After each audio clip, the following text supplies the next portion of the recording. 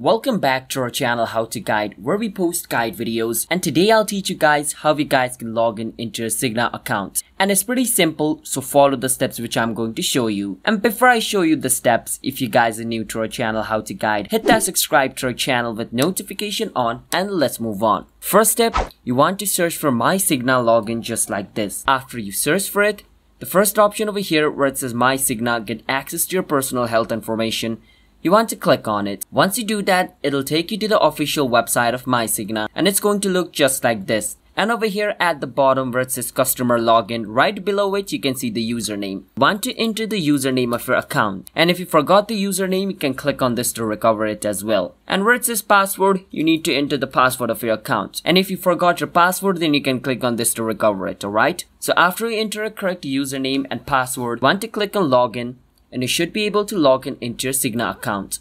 It's that simple. So if you guys found our video helpful, then hit the subscribe to our channel How to Guide future videos just like this. I'll be seeing you guys on my next video. Bye bye until then.